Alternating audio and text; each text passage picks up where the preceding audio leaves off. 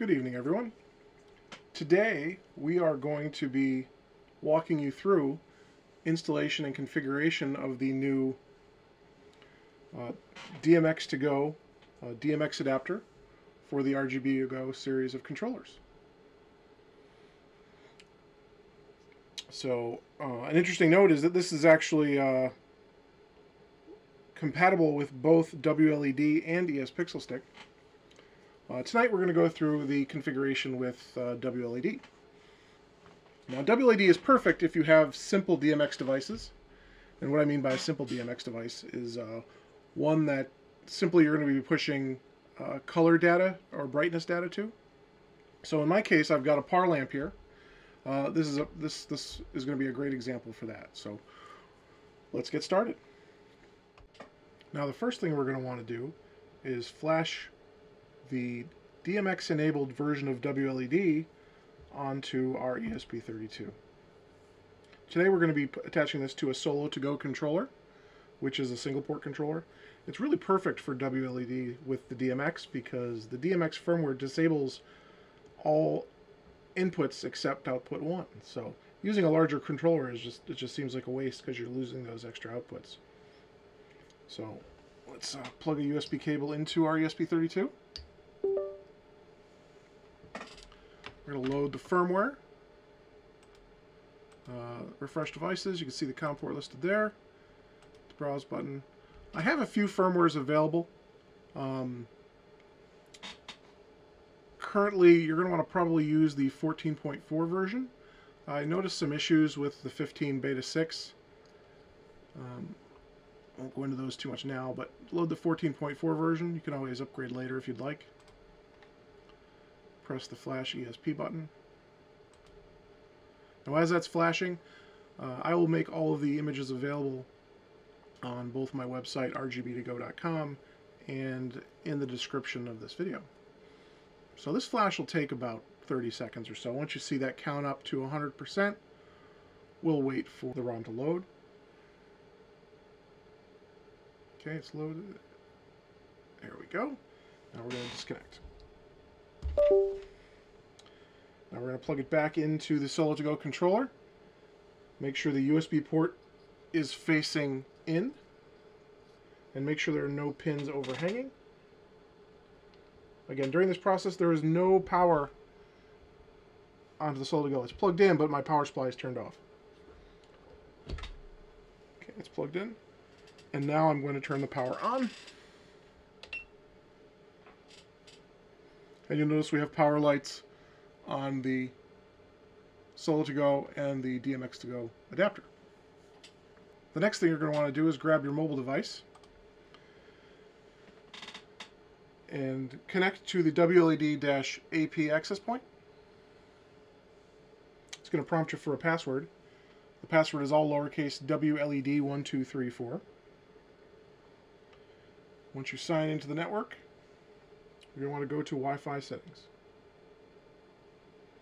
From here, you're going to want to enter in your Wi-Fi network name and password, which I'll do off camera. Once your password's entered, scroll down until you get to AP opens. Instead of no connection after boot, we're going to set that to always. What that'll do is it'll always leave this built-in access point running, even if it connects to a Wi-Fi network, just in case we need to log back in. And then save and connect. Once it reboots, it should reload. And I find the best thing to do is to go to Config, Wi-Fi Setup. And if you scroll down, you'll find your client IP address. And once you have that, you're going to want to go to your web browser and just type that in. In my case, it's 10.1.132. And we're connected. Now, as far as configuration is concerned, we don't have any pixels hooked up to this controller, so we're not getting any lights by default. I do have the DMX2Go connected via just a 3-wire jumper cable. Ground to ground, data to data, voltage to voltage. So now inside of WLED, we're going to go to the config button and scroll down to DMX output. WLED is not doing anything overly fancy here. It is simply converting pixel data to essentially something that a DMX device can understand. Now, it's important to note that every DMX device is different. Par lamps and flood lamps, they're probably the simplest fixtures that you could want to install using DMX. And that the reason that they probably have very few channels. You'll know that each channel in DMX is a function. The channels will be defined usually by the manual that comes with the device. According to my manual, channel 1 on this par lamp is brightness, channel 2 is red, channel 3 is green, and channel 4 is blue. So I'm going to set those right now. I'm going to change the number of channels per fixture to 4. Set channel 1 to brightness. I'm going to set channel 2 to red, channel 3 to green, channel 4 to blue. I'm going to change my start channel to 20 only because when my par lamp boots up, it defaults to channel 20. There's a display on the back that you can't see in my camera angle right now, but when you have a DMX device in front of you, you'll see the display that shows your channel number. I'm also going to set a spacing of 10 between my channels just to make it round and easy. So, and I'm going to press save. And we have lights. Now, if you're familiar with WLED, you'll know that when you turn your controller on, it boots up to an amber color, which is sort of like a yellowish, goldish hue. You'll see the red and the green lights are what are on by default here, and that's actually, if you were to shine this in a dark room against the wall, those lights would blend and it would be an amber color. Now, going back to the DMX output, let's look at the DMX map and we'll see what that is. Now, I had started at channel 20, and this gives a listing of all the channels. So 20 is shutter, 21 is red, 22 is green, 23 is blue. And because I said to space the start channels out to every 10, this is in case I wanted to add, say, several par lamps. Say I had 3 of these devices. I would put my first device on channel 20. And that's a setting you would actually configure on the DMX device itself. I would then set my second device, daisy chained from the first with a cable, to 30, and the third device to 40. Now, the way DMX works, there's actually 512 channels per universe. So you could have as many par lamps here as you could fit in the 512 channels. So if you have a device that takes up, say, 16 channels, like a moving head is pretty complicated, you could put still several daisy chained, but the 16 channels would mean you would have to put fewer devices before you hit this 512 channel limit. If that makes sense, all these are configured. We're going to go back to our color screen. Now remember, WLED is converting pixel data to DMX data. So, what does that mean? When we play with the brightness, it's going to convert this value to a number between 0 and 255 that it's going to send to the DMX device. So if we set the brightness to 0, it's going to send on channel 1, which is the brightness channel, a value of 0 to the device, which sets its brightness to 0. And you can see the lights have gone off. We'll turn that back up. Now, if you choose a solid red color, it is going to send a value of 255 on channel 1, maxing out that and setting a value of 0 to the green and blue channels, allowing only the red lights to light. Same thing's true with blue. It'll send 255 on the blue channel and 0 on red and green accordingly. White is a combination of red, green, and blue. That's 255 on each channel. Now, regular effects work just as well. Let's try rainbow's a pretty good effect. And just like you would get a rainbow effect on your pixels, it's going to try and emulate what a single pixel would do if it were connected. So that's really it. It can get more complicated if you like. If you wanted to add more DMX devices,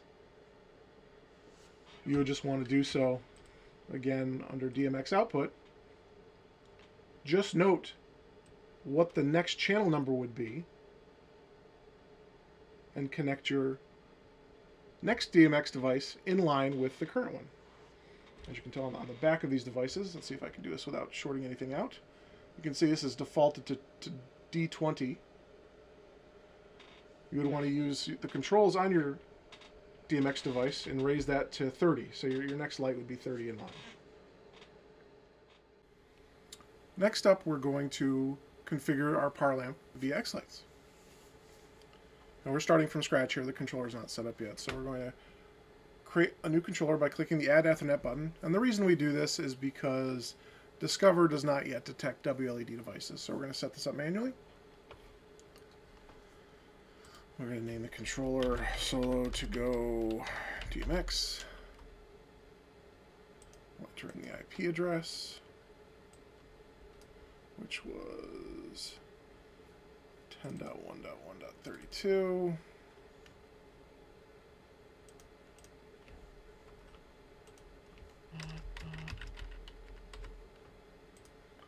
Set the protocol to DDP. And turn off keep channel numbers.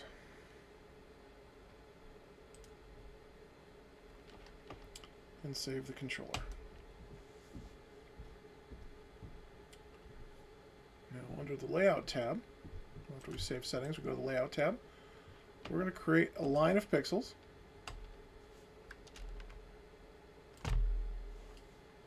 Now our line's really only going to consist of 1 pixel. So we'll change that from 50 nodes to 1.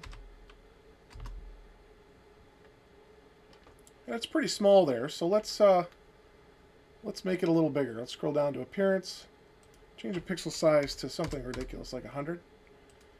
And let's make it a blended circle so it looks more like a floodlight.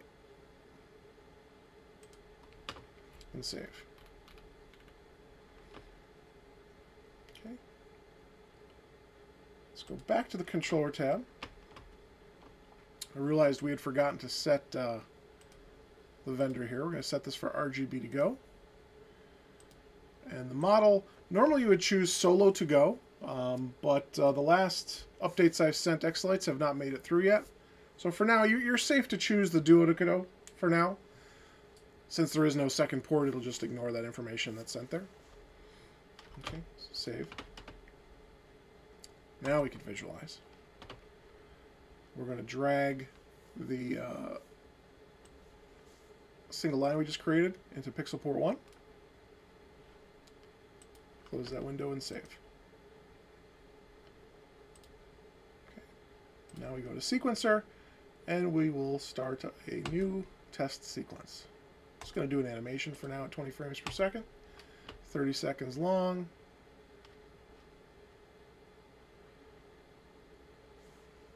And we're going to set some timing marks roughly every 5 seconds.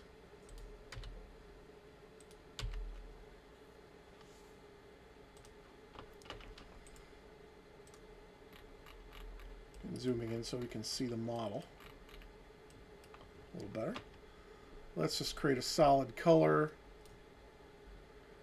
of red for the first effect, solid color of green for the second effect. I'll do a solid color of blue for the third effect. We'll do a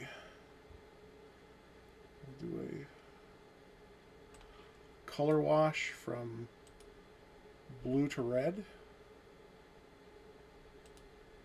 Oh, rather, let's do blue to yellow. And here we'll do, let's do something a little more fancy. Let's do a bar effect on 1 pixel. So essentially it'll look like a flashing lights. Blue, red, and green flashing. Increase the particle, the palette rep, increase the cycles. Okay, now to start outputting the lights, we'll press the output the light button and play our sequence. Starts off with red, changes to green, changes to blue, and switches to a blue to yellow wash, and then flashing between red and green.